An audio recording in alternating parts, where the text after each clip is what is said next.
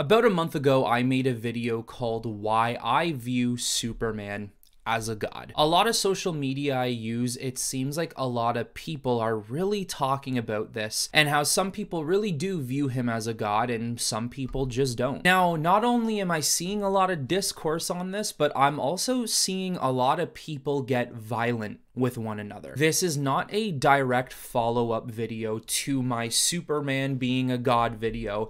This is also not a follow-up video to the video I made a couple weeks ago about how terrible the DC fan base is today. This is just some extra information I found about Superman being more pointed towards a god, and also how Superman is just viewed in general today. Now, if you're a big follower of DC and you've been a fan of DC for a long time, you probably know that being a Superman fan has been very difficult. And also too, it seems like Superman tends to be a big topic of discussion today. The whole drama with Henry Cavill being Superman, everything going on with James Gunn apparently making his new Superman movie, the Superman and Lois show on CW, which a lot of people seem to like. Superman is heavily talked about today, a lot more than he was talked about even maybe 5 years ago. We certainly live in a world where Batman is the front runner for DC. He is the character everybody cares about and wants more of. Hell, we're potentially going to be getting 2 different Batman movies releasing in theaters at the same time. 70 to 80 years ago, the answer would have been Superman. Superman is the hero everyone wanted and everyone cared about, whereas Batman was a little more on the sidelines between the two of them. But today, it's opposite. The world has changed. The way we look at film, the way we look at characters in comic books are different as well. So I have this book called Super Gods, which is written by Grant Morrison, a very prolific comic book writer, especially with Batman stories. Within this book, Grant Morrison talks a lot about what these very famous and legendary superheroes mean to our societies, even within the past 70 to 80 years. And he especially talks a lot about Batman and Superman. Those are the characters he has covered a lot in his history. So, is Superman a god? Yes or no? Some people like me say yes. Some people say no. We shake hands and we agree to disagree. But I still tend to see that a lot of people on social media have little dick syndrome and can't seem to handle the fact that others have difference of opinions from them, or just the simple fact that other people have factual information and they don't like to be wrong. So on pages 15 and 16, Grant Morrison specifically talks about the nature of Superman, his creation, and how Superman is seen today. And for anybody out there who, for whatever reason, despises the idea that people view Superman as a god, and for anybody out there who is hating or shaming on this idea, or just can't seem to understand that Superman being a god is a thing, well, let me read this for you. In Superman, some of the loftiest aspirations of our species came hurtling down from imagination's bright heaven to collide with the lowest form of entertainment, and from their union, something powerful and resonant was born, albeit in its underwear. He was brave, he was clever, he never gave up, and he never let anyone down. He stood up for the weak and knew how to see off bullies of all kinds. He couldn't be hurt or killed by the bad guys, hard as they might try. He didn't get sick. He was fiercely loyal to his friends and to his adopted world. He was Apollo, the sun god, the unbeatable supreme self, the personal greatness of which we all know we're capable. This is one of many gods that Grant Morrison relates Superman to being. The god type of references get even bigger from a god like Apollo. He was the righteous inner authority and lover of justice that blazed behind the starched shirt front of hierarchical conformity. In other words then, Superman was the rebirth of our oldest idea. He was a god. Right there. Right out of the mouth of one of the most influential comic book writers, Grant Morrison. He was a god. Once again, you don't have to agree with this, But this is hard to argue with. And now the whole God argument of Superman, I don't really think is such a stupid argument. His throne topped the peaks of an emergent dime store Olympus, and like Zeus, he would disguise himself as a mortal to walk among the common people and stay in touch with their dramas and their passions. Go back to my video where I talk about why I view Superman as a god. I specifically say in that video that Superman shared tropes with Zeus, where he would morph into a regular type of human on Earth, and he would basically spy on us. He would watch over us. My thought process on that didn't even come from this book. I wasn't inspired from this book to say that. Yet we find someone with a very similar way of thinking of how Superman has shared very classical godlike tropes. The parallels continued. His S is a stylized lightning stroke, the weapon of Zeus, motivating bolt of stern authority and just retribution. And as the opening caption of the Superman origin story from 1939 suggested, as a distant planet was destroyed by old age, a scientist placed his infant son within a hastily devised spaceship, launching it toward Earth. He was like the baby Moses or the Hindu Karna, set adrift in a basket on the river of destiny. And then there was the Western deity he best resembled. Superman was Christ, an unkillable champion sent down by his heavenly father Jor-El to redeem us by example and teach us how to solve our problems without killing one another. In his shameless Technicolor dream suit, he was a pop star too, a machine-age messiah, a sci-fi redeemer. He seemed designed to press as many buttons as you had. I'm not a religious person, although when you see such a prolific character like Superman get referenced to being similar to a Jesus Christ, or a Zeus, or an Apollo, it's kind of hard to argue the fact that maybe Superman was not made with the intention of being a god. And even if he was made like that, it is very clear as day that his character got more interesting once he started to be viewed that way. Superman has been viewed as a god in DC Comics for years. Back in the 40s, 50s, 60s, 70s, 80s, 90s, the 2000s, the 2010s, and now in the 2020s. Some of the most popular Superman images almost show Superman as being an angelic god type of creature. And now Grant Morrison is talking about Superman in the god conformity. And I'm not going to read this whole paragraph, but just this section here where it says, "But if the story of Jesus has a central theme, it's surely this. When a god elects to come to Earth, he has to make a few sacrifices."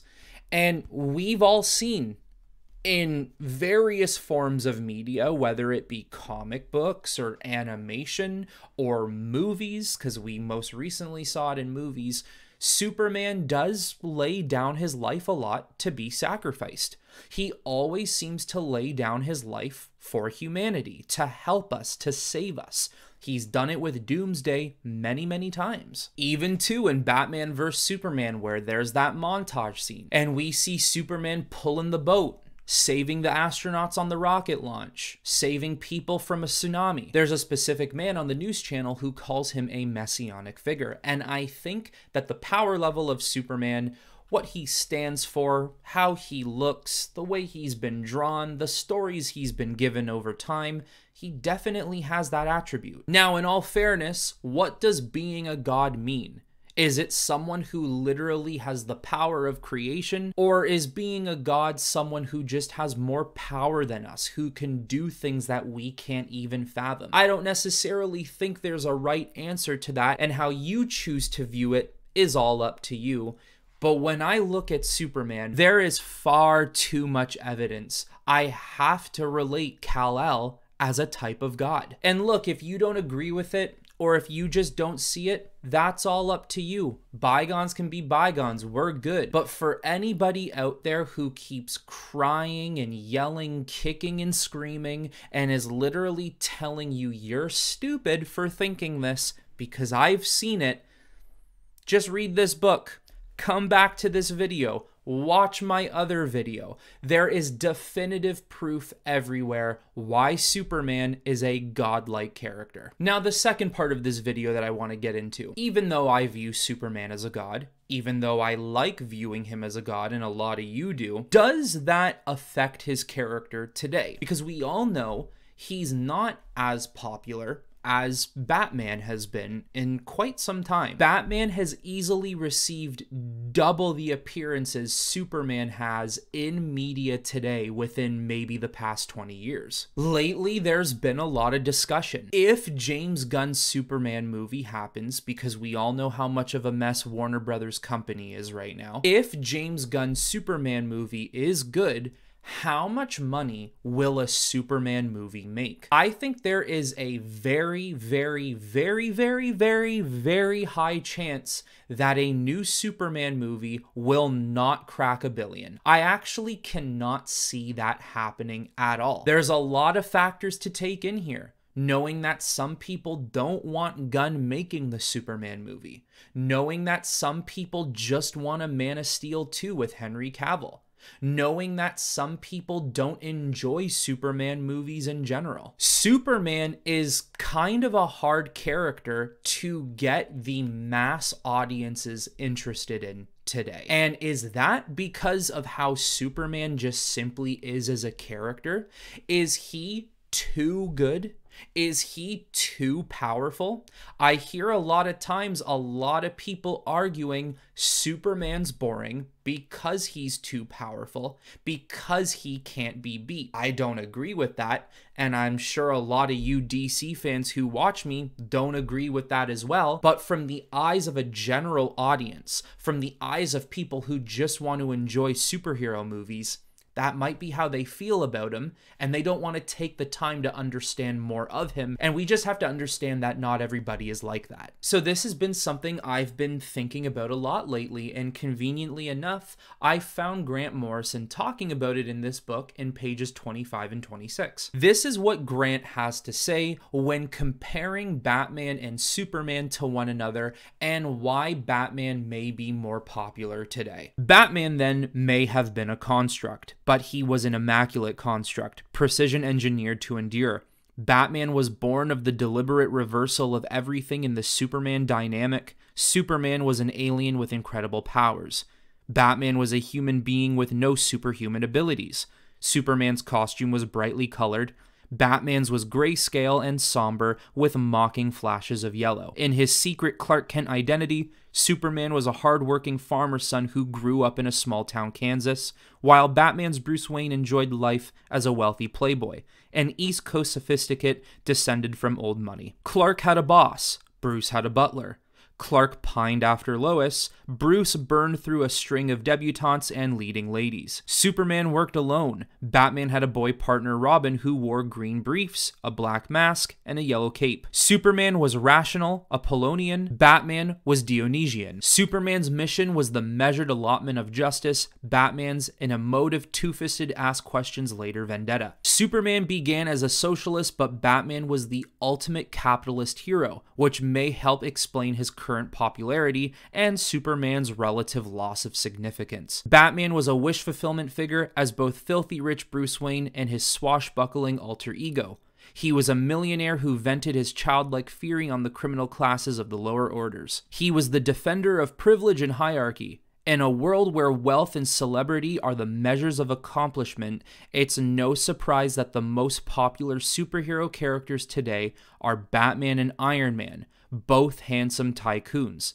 The socialist and the socialite. The only thing Superman and Batman could agree on was that killing is wrong. And even in some iterations of comic books or other media, they don't fear from killing. Now, after reading that paragraph in the book, it really hit me. It clued in. And I think what he said is true. Is not just because of the whole brooding and dark and gritty type of nature that Batman brings to the table, because that is absolutely cool. Not only is it about a man who dresses up in some of the coolest armor we've ever seen, fights crime at night, absolutely shows no mercy, is capable of doing things that no top tier human can even do, can now also stand up amongst gods himself. He himself might even be seen as a human type of godlike figure, but the fact that he's filthy rich, the fact that the measurement of people's lives today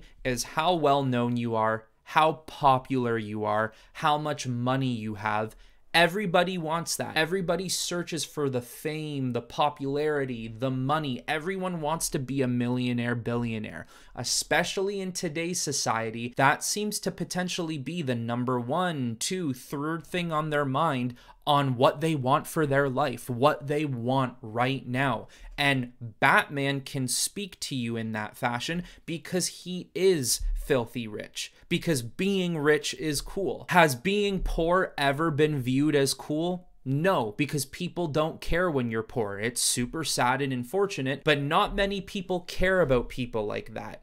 Is it cool to be in the middle class, having a fair enough income and making a living? Oh, good for you, but no, nobody cares. People like the rich characters. And whereas Batman has this type of attitude that, sure, I'm rich, but at the end of the day, I don't care. I could lose all my riches and still be Batman. He has so much money, so he doesn't need to care about it. And then on the other side of things, you have Superman. Sure, Superman as a whole is cool. Now you add into the fact that his alter ego, Clark Kent, is nowhere near as cool as Bruce Wayne. An alter ego in Clark Kent who, might I add, over time in history has been shown to struggle with money and to be able to stand on his own 2 feet in an apartment building in Metropolis. Grant covers it great in his book. When Batman puts on his other mask during the day to become Bruce Wayne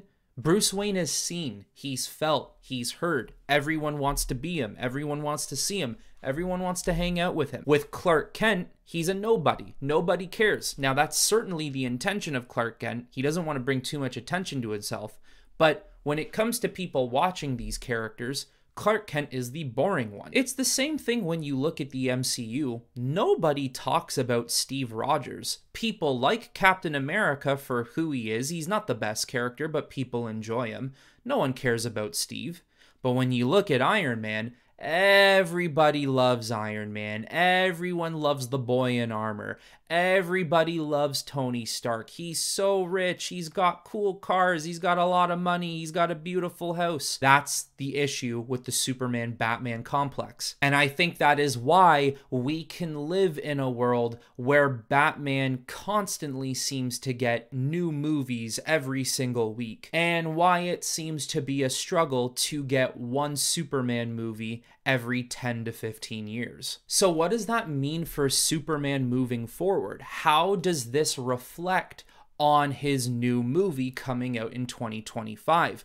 Can this Superman get over that hump?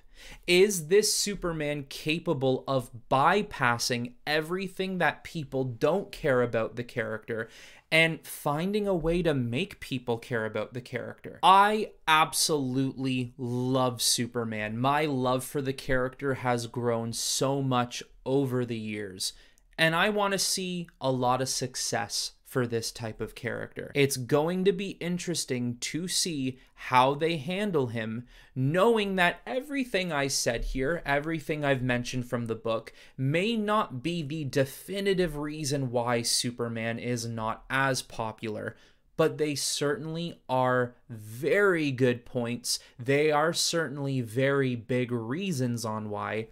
And now we're going to have to wait and see if the Superman movie is capable of capitalizing on things that people don't seem to care about within his character. But that's it for this video, everyone. Once again, the information comes from Super Gods by Grant Morrison. I highly suggest you guys pick up this book if you're really interested in the history of these superheroes and some more of the insights about them. I'm definitely going to make more videos about this book in the future because I can already tell there's some great points he makes in this that I'm gonna want to talk about. But you let me know in the comments below what you think about both sides of this video. Superman being a god and Superman's lack of popularity when you compare him to Batman. But that is it for this one, everyone. As per usual, I will talk to you all very soon.